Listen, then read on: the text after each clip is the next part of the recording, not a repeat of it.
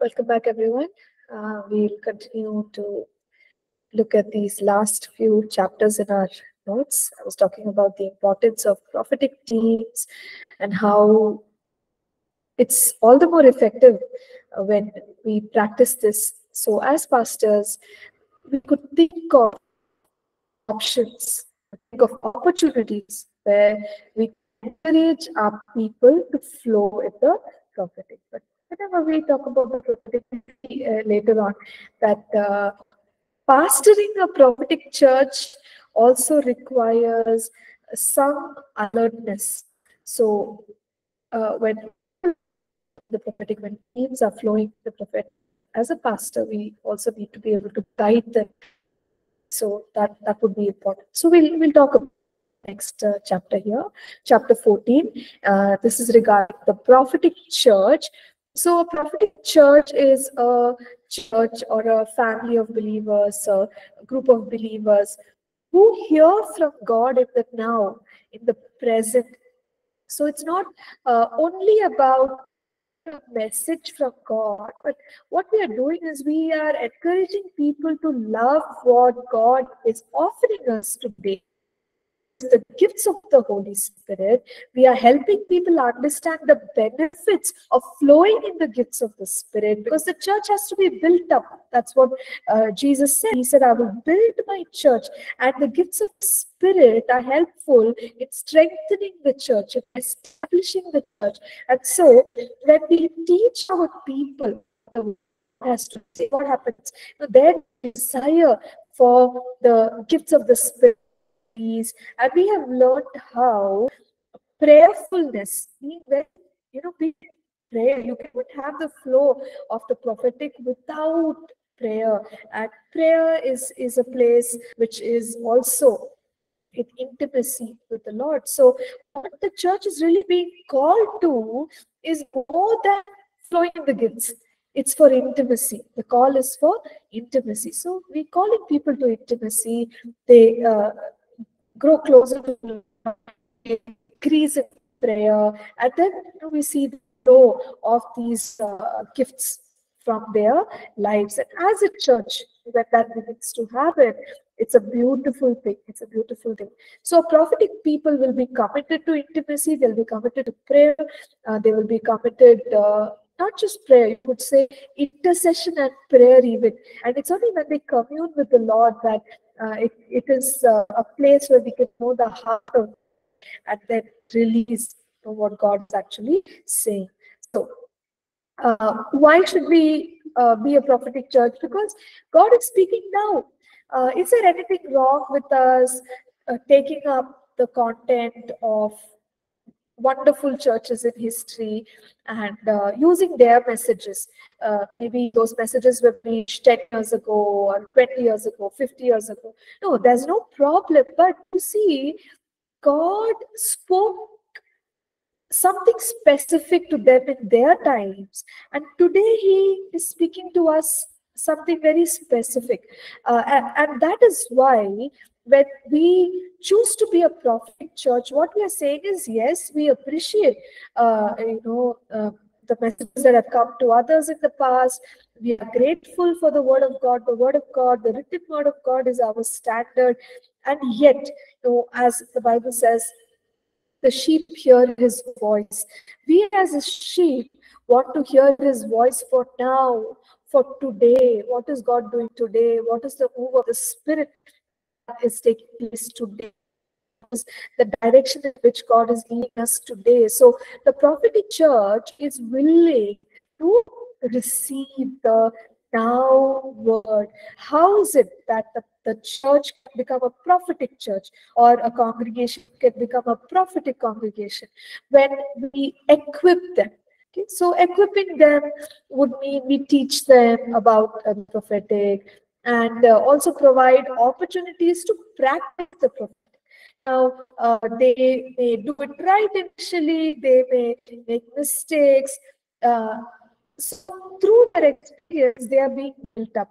And all along, we provide a safe environment. We help them correct their mistakes and keep guiding them on. And as we do that, believers are trained now.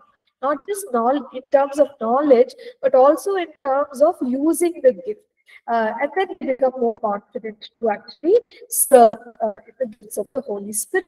So that's how we build up the church. Here at APC, we are all aware. We have we operated the gifts during our services. We encourage people to operate at the gifts. Normal life group setting, or even people are hanging out together, any other time as well. We say, okay, hear from God, and you minister that to others. We also have weekend schools. Weekend schools are specially tailored to teach people on the gifts of the Spirit. The next one that's coming up is a weekend school on the gifts of the Spirit. So we'll talk about all 9 gifts of the Holy Spirit and how to move it. There are usually practice sessions which are a part of the weekend school.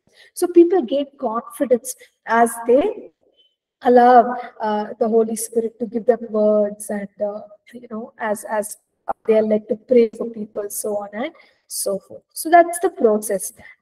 Is it going to take time? Yes, it may take time. And as a leader, as a pastor, one needs to give it that kind of time that it requires. What are some of the pitfalls? Pitfalls are, sometimes people may not pursue intimacy. They know a little bit about the gifts, and in a very superficial way, they keep going with what they know. So instead of really sitting in the presence of the Lord, hearing from the Lord, and giving a genuine word, because of familiarity, they may do things in a very rough, haphazard way that can cause challenges. Or the other challenge could be that now that people are beginning to flow in the gifts of the Spirit, they can also have some pride that, oh, God is using me. And they may not know how exactly to relate with others in the right way, to continue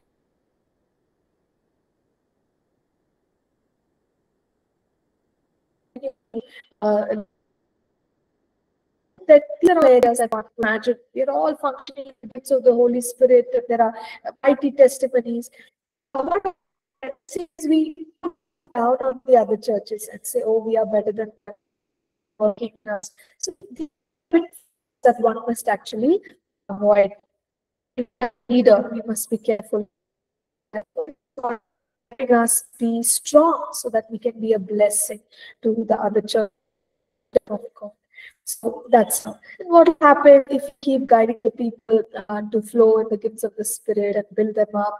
We'll have a strong church which will make a great impact, because we know that the gifts of the Spirit are made manifest to build up the body.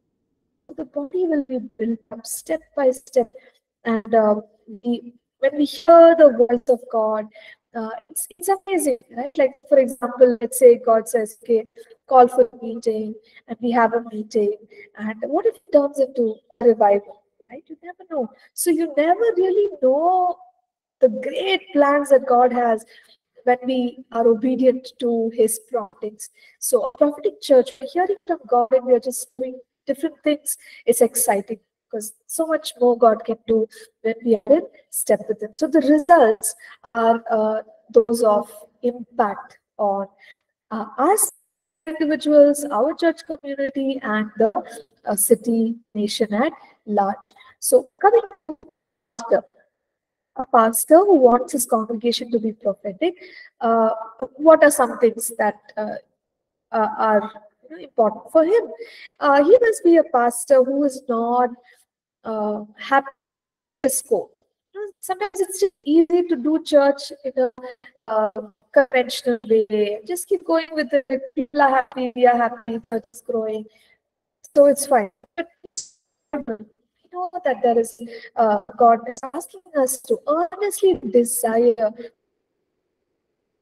that we prophesy, ask desires. He can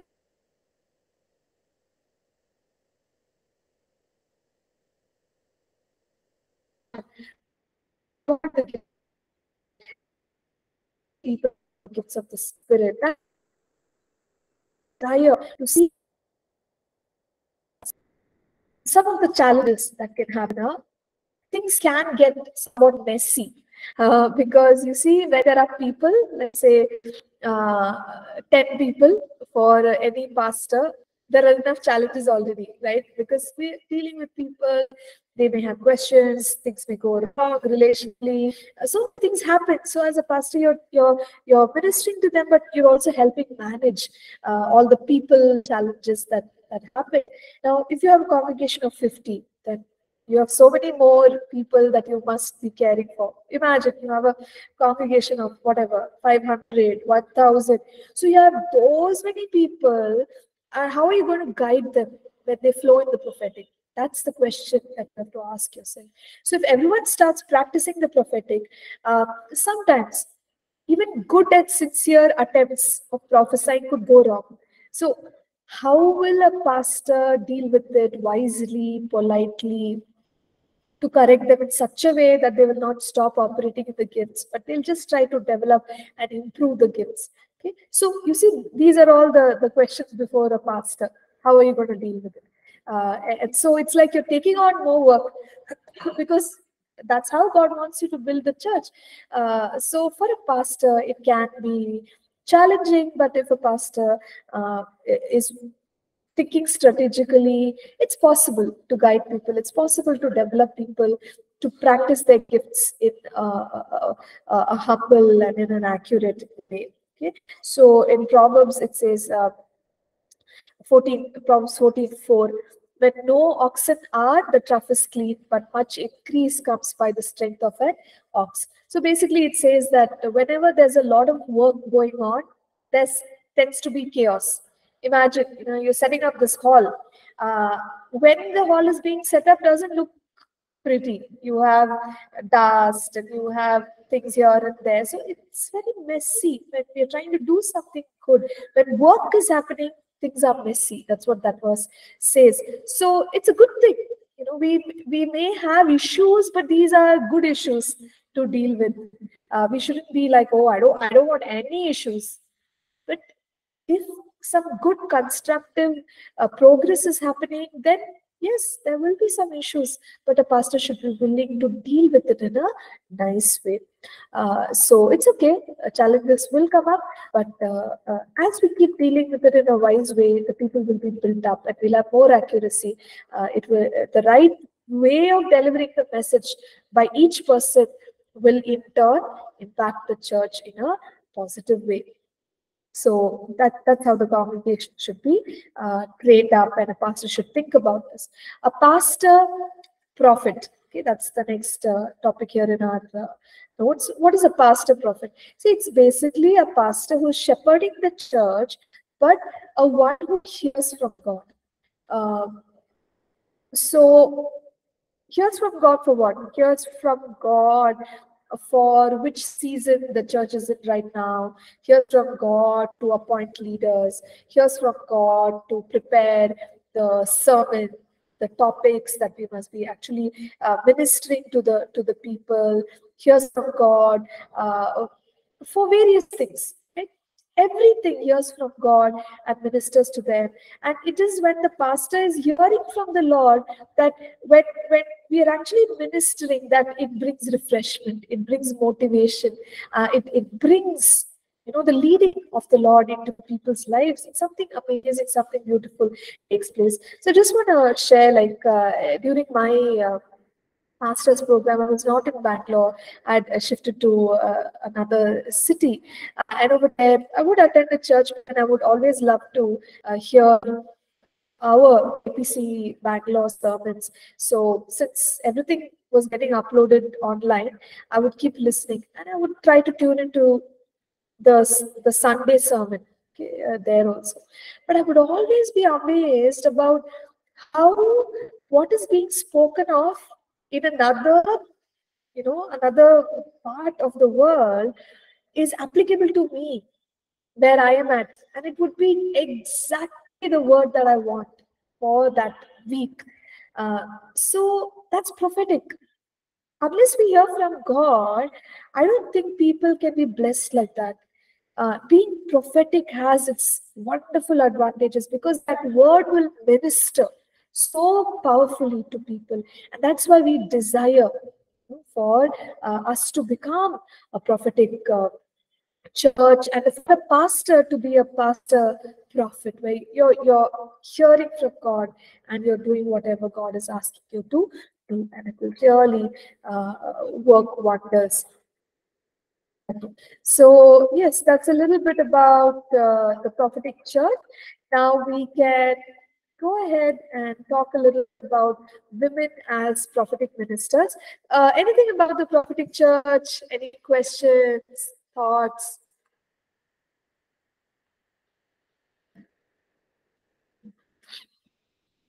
I just have to stay in faith when I don't hear you all talk. So I should have faith that yes, everything is okay, everything is understood.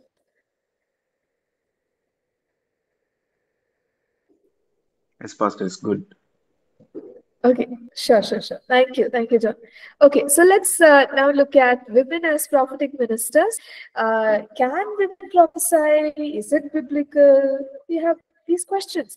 When we look at the Word of God, looking at the Old Testament, there were women who, they were called as prophetesses. So there was Miriam, who was the sister. It says about in Exodus 15, verse 20, Miriam the prophetess. So that's, that's like amazing. The Bible is called a prophetess. So prophetess, in the under the Old Testament, we know that there were certain people, right, that were called by God to flow in the gift of prophecy.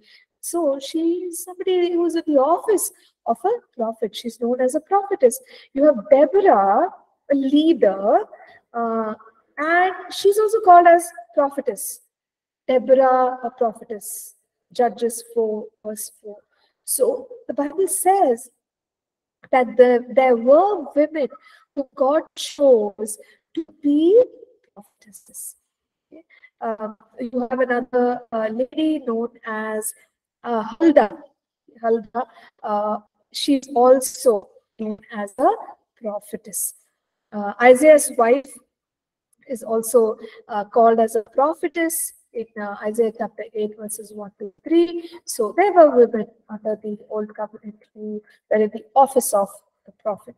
Now coming to the New Testament, were there women who were in the prophetic office, or they were flowing in the prophetic ministry? Well, yes, Anna, the elderly lady, the daughter of Phanuel in Luke chapter 2, she is called as a prophetess. So yes, very clearly, but in the New Testament you find people who are prophetesses. What about the early church after the death, burial, resurrection of the Lord Jesus Christ, when the Holy Spirit was poured out? Did it still continue? Did God still allow women to prophesy? Philip's daughters are a classic example. Now, we can understand that they were in the prophetic ministry because it is said about them that in Acts 21, now this man had 4 virgin daughters who prophesied. We know that the entire God's intention for the whole set of believers was to flow in prophecy, according to Acts chapter 2, where Peter stood up and he said, "Your sons and daughters, right? Your sons and daughters shall prophesy." So everyone was meant to flow in the gift of prophecy. But when the Bible says, when Luke writes, now this man had 4 virgin daughters who prophesied, he's making an emphasis on another level of prophesying. So likely they were the prophet ministry, or they were prophetesses themselves, and that is why it's spoken of in that manner. So as we can see, God never stopped women from prophesying. There are certain issues that people bring up because of certain difficult passages, where 1 Corinthians 14 over there it says women be silent in the church. So we should look at it in its own context. When you look at 1 Corinthians 14, for many things Paul says silent. He says in a group, wants to prophesy, then don't do that. Be silent. Like, let one person prophesy, then the others prophesy. So even in that context, he says, be silent. So then do we stop prophesying? Or no. There's an order which is asking us to use when we prophesy. So in that way, there are a couple of times that be silent. Times when he says be silent is women be silent. There is a reason why he actually says that gifts in an orderly manner. It's not to say that women cannot prophesy or women cannot minister. So when we look at Ephesians chapter 4, over there, we know that gifts were given. Right? Jesus gave gifts to men, and then it talks about the fivefold ministry offices in Ephesians chapter 4, verse 8. Now, based on this also, sometimes people say that gifts of the fivefold ministry have been given only to men, because the English translation says he gave gifts to men. But when you look up that word men, it is a gender neutral word in the Greek known as anthropos. Anthropos can be either a male or it can be a female. So just because our common language is translated as he gave gifts to men, it does not limit the fivefold ministry offices only to men. Women are also called into the office of a prophet. So yeah, some points there about women, and women also called to prophesy. So we don't see any restriction on women prophesying, neither do we see any restriction on women being called into the prophetic office. So any questions, any thoughts regarding this particular subject?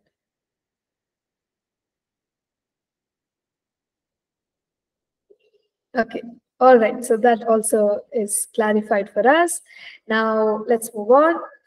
Chapter 16 here. So there are some practical issues that we must be aware of as far as the prophetic ministry is concerned. The first thing is the prophetic ministry is being used to manipulate and control people.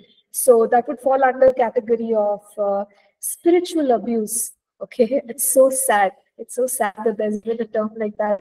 But unfortunately, uh, it can be taken to the extent where so-called self-styled, they use the phrase "Thus says the Lord" every now and then, and they may not necessarily be addressing or releasing a genuine word from God, but it might be a guesswork, or it might just be some utterance which they have, but their intention is to keep people under them. So they know that if they can give a prophetic word, if, let's say for example, that there is a person who is really desperate for a child, and you keep giving them prophetic words about how God is going to give you a child and this and that, but this is we're not talking about a genuine mistake. Sometimes mistakes happen when we are trying to do the right thing. We're not talking about that, but intentionally, when the prophetic gift is used in an ungodly way, it's very serious for someone to be doing these things. But imagine a person like this intentionally manipulating a vulnerable, let's say a lady who desires a child. Why? So that she continues to stay in the church, or she continues to give her tithes and all. There can be so many motives behind it. But overall, that's not right. It's not the right way of shepherding God's people. So we must totally stay out of such ungodly things and self-seeking motives. In the church, there are many such stories where people might come and share, and they say, oh, you know what happened, this is what happened, they prophesied like this, but it wasn't true. It makes it sad, but it doesn't mean that just because such incidents have happened, we stop pursuing what the Bible recommends.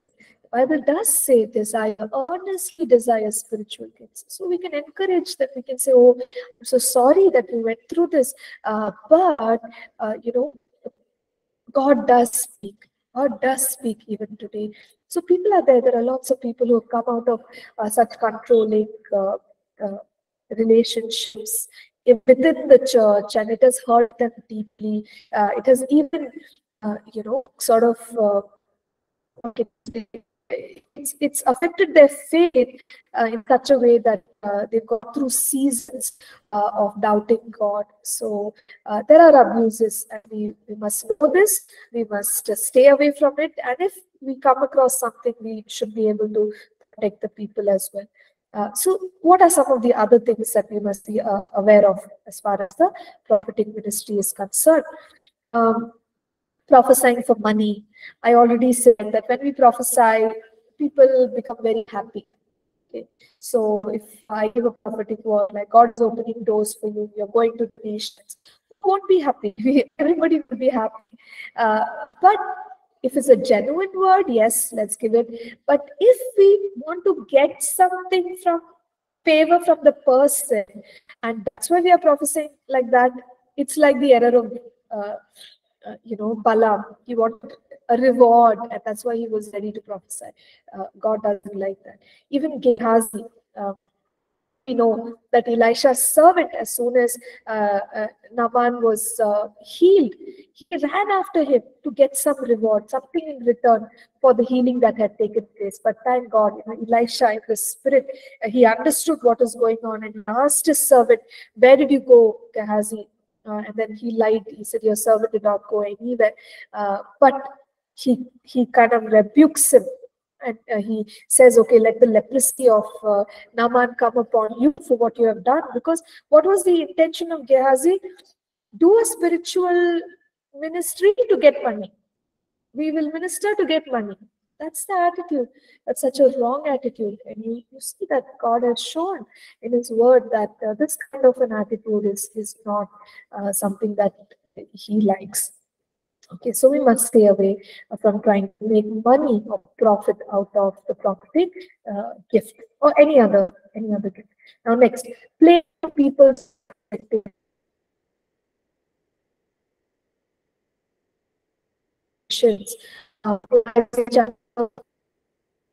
Says, "Who sees do not see, and to the prophets do not prophesy." Smooth things. Again, we say what people want to hear. Happy. What if the word of God is not pleasant or something the people desire? Obviously, they'll be like, "Oh, what is pastor saying? It's not interesting. It's not exciting." But if it's the word from God, it's the word from God. We cannot be saying things that people like. So that's a danger, and there's also a pressure. People, as a pastor, maybe initially when you start off, right, as a prophetic minister, initially when you start off, yeah, you're doing the right thing, you're sticking to what you're hearing. But as time goes by, people build an expectation from us, and they are disappointed if what pastor didn't give any prophetic word, or this brother didn't give any prophetic word. He came home and he prayed, he didn't say anything, any word from the Lord. It's okay. If you didn't hear anything from the Lord, what can you do? We need to stand our ground. When we are not hearing something, we don't say, so we don't manipulate. When we are hearing something, right, it may not be what they want, but that's what God is saying. So you just go ahead and you say it. You need to develop that boldness and avoid trying to play to the expectations of people. And abusing prophet's reward. So there is this passage in Matthew chapter 10, verse 41. It says, "He who receives a prophet in the name of a prophet shall receive a prophet's reward." Okay, so there's something known as a prophet's reward. Is this valid? Is God saying that when we care for a prophet, that we will be blessed? Yes, it is saying that. However, this one statement, okay, has been used so often to get people's favor, to get people's, blessings, their offerings. So there are many prophetic ministries who have done things like use this one statement: he who receives a prophet in the name of a prophet shall receive a prophet's reward. So they say, okay, then you bless the prophet. You bless the prophet with so much rupees, and God will bless you with so much rupees. Bless the prophet with so many dollars, and God will bless you with so many dollars, because a particular verse says you must honor the prophet, right? And you get the prophet's reward. People are also, I don't know if greed is the word, but desire. I want blessing, I want reward. So they also give so that they can get. So in that way, it's going a wrong direction in this particular verse. So we must not misuse that verse. Yes, when we honor a servant of God, obviously there is a reward to that. But to use it to get money is not the right thing to do. Okay, moving on. Thus says the Lord. We already talked about spiritual manipulation, spiritual control, spiritual sort of abuse. Now, even when we say thus says the Lord, a person can use it to get something done, whatever they want done. Thus says the Lord. You have to marry this person. What happens to the believer now? Are you pastor said God is saying I have to do it. So believers, they end up making decisions because of thus says the Lord. Thus God said it. It's a done deal now. There is no other option. But as leaders, as those who are serving God, but there is a seriousness when we use something like thus says the Lord. We have to be careful. Only when God is telling us, you say it like that, thus says the Lord, should we use it. But in all other situations, though we are ministering under the anointing and inspiration of the Holy Spirit, we allow for submission of the word, for the person to verify the word, judge the word, confirm the word, and then apply the word. So we shouldn't be controlling people, with the term, thus says the Lord. Now, here is another pitfall or a problem that has happened in the prophetic ministry. Many people give death and doom prophecies. Death and doom prophecies are, warning, judgment, fire, you're going to die. So, is it really from God? Is it really from God? See, we must understand that yes, God is a God of justice, He's a God of holiness, and that surely there are consequences for disobedience. But when we look at the way God usually speaks to His people, judgments come and they must be ministered in a particular manner. So there is a place for judgments. But in general, and especially when it comes to normal, let's say, I'm just giving an example for us to understand. 100 prophecies that a person may give, maybe one or two that we might have judgment over people because of some serious disobedience that the person is engaged in. But invariably, if let's say 60 out of the prophecies and out of 100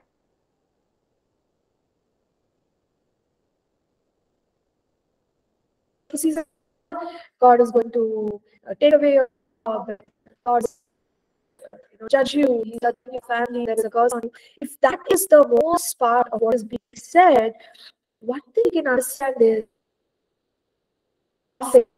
or the person the prophecies has their own issues. And they carry a critical judgmental spirit. In every other prophecy, the coming is destruction only. But God doesn't speak like that. And so, we have to be very happening. And another thing that we must understand about these doom and death prophecies is whether it's a genuine word from God. For example, here, there is one example.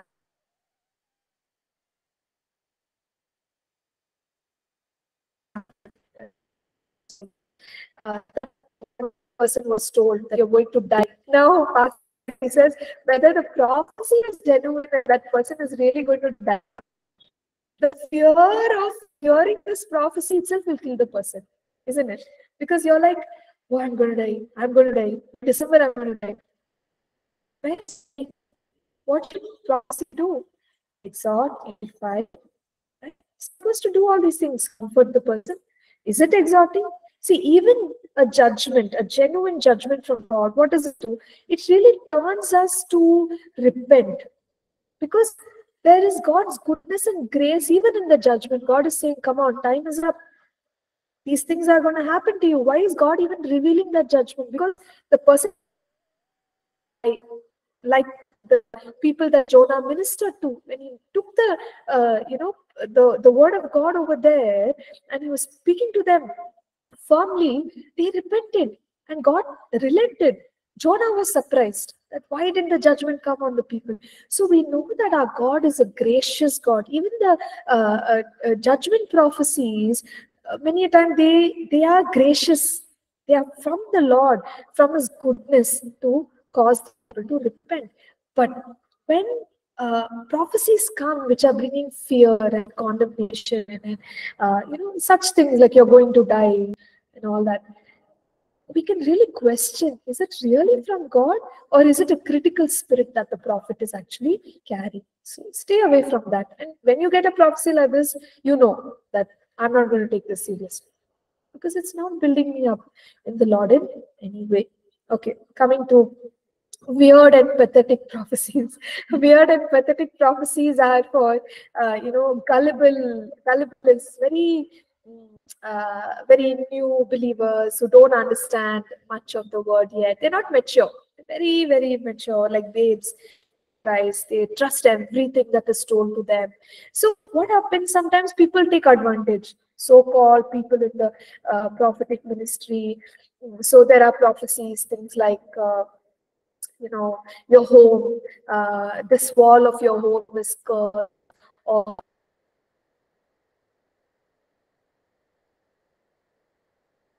I can feel that some evil is coming from this widow. You know what I mean? Okay, fine, identify it's a good thing, but what is the solution? What is the solution? Sometimes people just lead to that. It just puts so much fear in the people's minds that, oh, my home is haunted, and that's why there's failure in my family. That's why there's sickness in my home. After the person ministers at but they no longer have hope that the cross has overcome everything. Prophecies also are happening. People are doing things like this. But yeah, we must really be very careful. And if we find believers who've had such prophecies, we can guide them and say, come on, don't be in fear. Think about, yes, okay, if there is an evil presence, then what are we supposed to do? As a believer, take authority in the name of Jesus, cast it out, demolish it, declare your home blessed, declare your home a safe, a secure place. So this is how we should minister. But if prophecies are bringing fear and putting people, capturing people in a position of doubt, then how are we actually ministering to them from the Lord? So sometimes people prophesy all these weird things and leave people in panic. Okay. And the final section here says, seeking a word from God through a prophet. Now we know in the New Testament, after the Holy Spirit, we know in the early church, the Holy Spirit was poured out. It's poured out on every.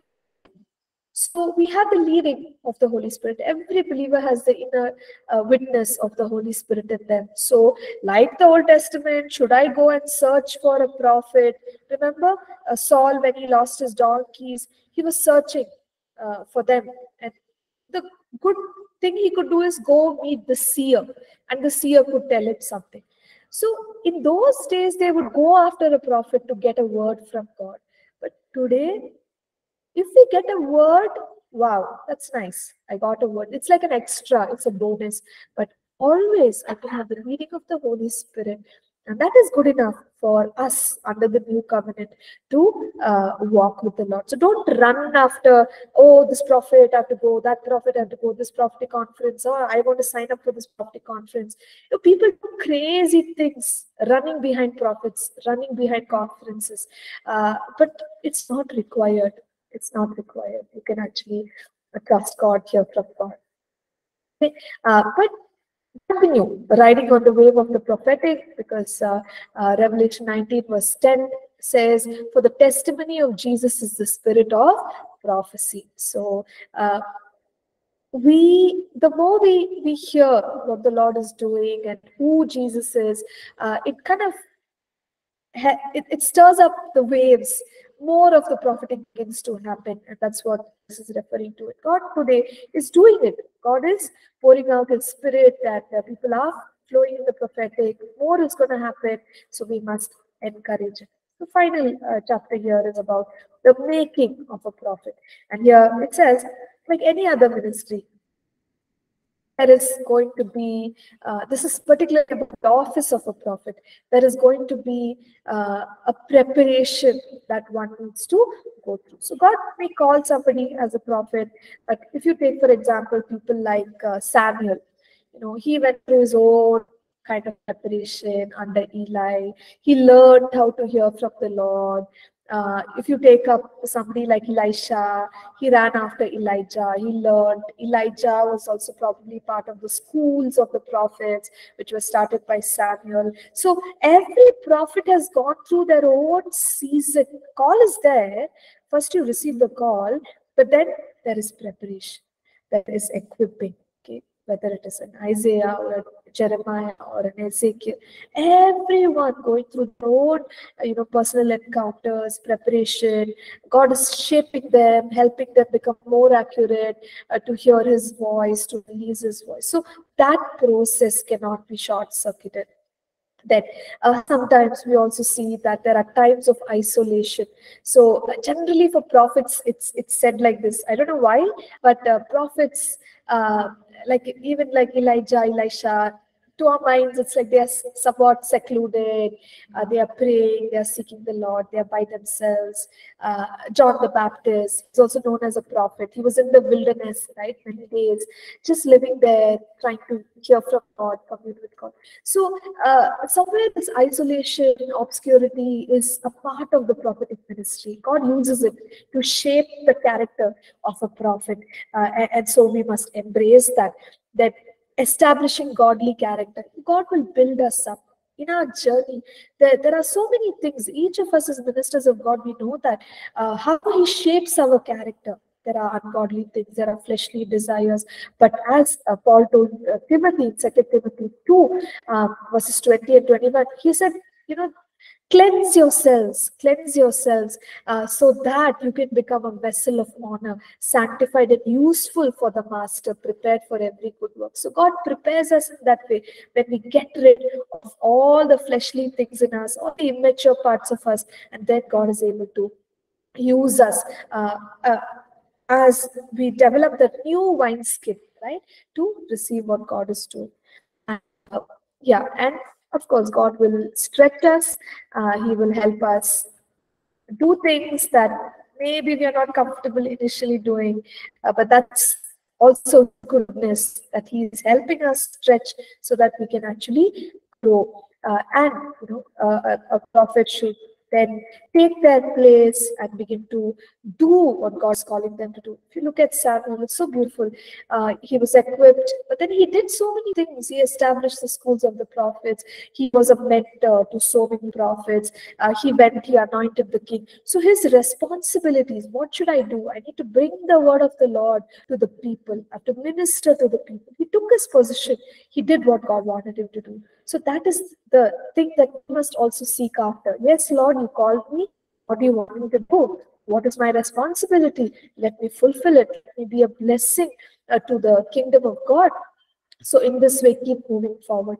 Is it going to be easy? No, it's not going to be easy, because we've also talked about how prophets have had opposition, even spiritual opposition. Remember Elijah? We talked about the spirits of Jezebel and all that. So there will be opposition to God. The power, the prophetic power is real, and we will see it overcome every work of the enemy. So with that, we come to an end of the prophetic ministry, and I hope it has given us some hope, some anchor in flowing in the prophetic. I really wish we could do more practice sessions, but we'll see how it goes the next month as well. So I'll try to wrap up, quickly, and maybe the last class or something we can just do a practice session where we are flowing in the gifts of the Spirit. Okay, so any questions as of now, or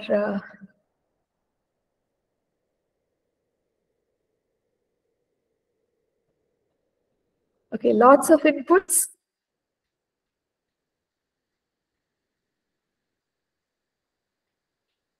All right, so let it digest. I'm sure God is going to use all that you have learned to build you up in your ministry.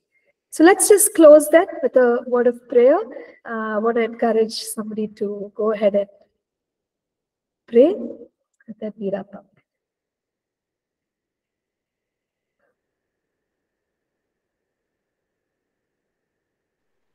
Lord, we thank you Let's for pray. this time. I'm sorry, go ahead. Go ahead, Paul. Okay, let's pray. Father Almighty God, in the name of Jesus, we thank you for your word of encouragement. We thank you that you have enlightened us, you have given us wisdom to flow in the prophetic. Father, King of glory, we call upon the Holy Spirit to continue guiding us in the prophecy. We pray that all this should be for the glory of your name. Pray all this in the name of the Father, the Son, and the Holy Spirit. Amen. Amen. Amen. Thank you, Brother Paul. Thank you, everyone, for connecting. All the best for your assignment. I hope you can hand it in time. Yeah, have a great week ahead, and we shall connect next week. Thank you. Thank you so much. I'm grateful. Thank you. Bye. Bye. God bless.